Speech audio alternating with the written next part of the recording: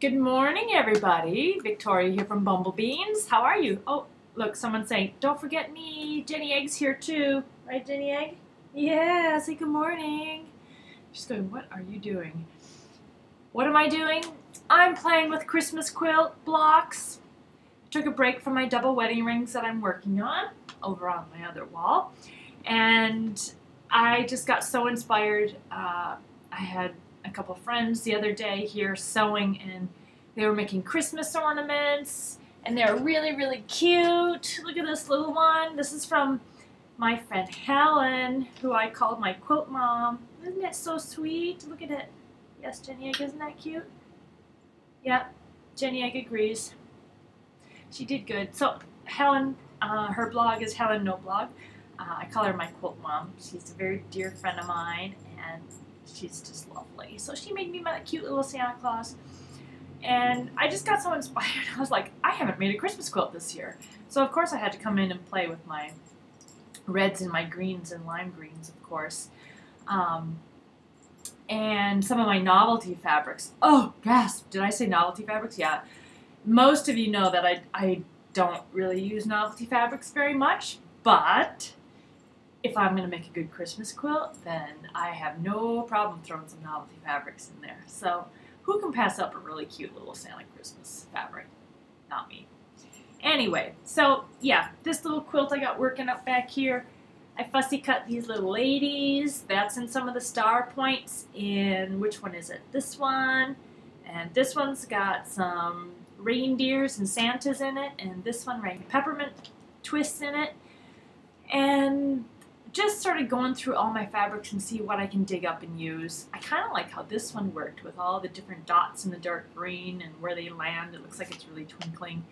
I added some extra spikes in here. Oh, I should say that this is a template set that I picked up from Kathy Doherty when I was in Australia. It's one of her patterns from her second book, I believe, Joy, Making Quilts for Joy. I'll put the link in the post.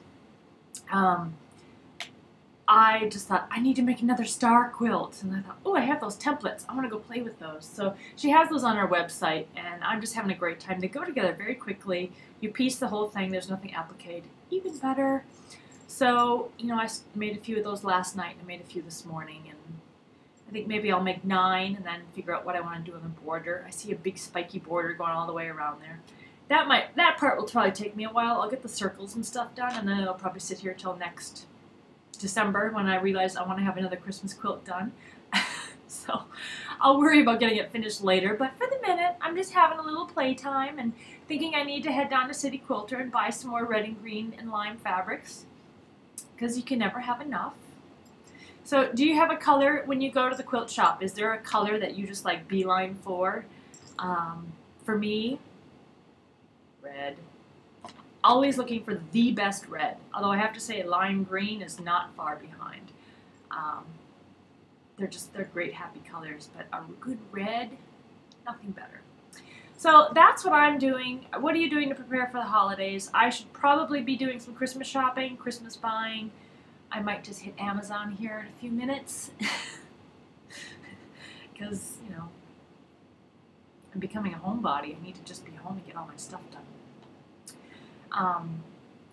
And doing some grocery shopping so that I could go and hopefully make some Christmas cookies this weekend with Beatrice, who one of the things she asked for Christmas was to have cooking time with me in the kitchen, which I love that. She's a great baker. I have no issues with her baking. She's fabulous, but she has a great palate too, so I've just got to get her learning how to cook a few more things, and she's going to be good to go. What about you? You need a haircut. Santa needs to bring you a haircut. Yes, he does. You're a little fuzzy bear. She's like a little brown fuzzy caterpillar. She's so woolly you can't even tell that she's in there. Right? Are you in there? Are you in there? Oh. She's just going to stare at me. Anyway, that's what I got going today. Make sure you visit the last blog post. We're giving away a Havel's rotary cutter and mat. That time of year, I always find I have to replace my rotary cutter mats at this time of year. So that's what I'm going to be putting on my Christmas list. I need a great big new one for my cutting table. But make sure you leave a comment. It was pretty funny last week when we did Megan Doherty's book, Cool Thing Isn't Funny.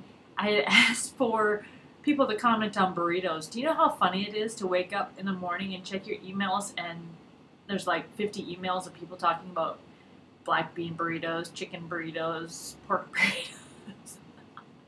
It was really hilarious and a bit too spicy for me first thing in the morning. So this time we're just keeping it to favorite holiday song. Doesn't have to be Christmas, can be any holiday. I'm open.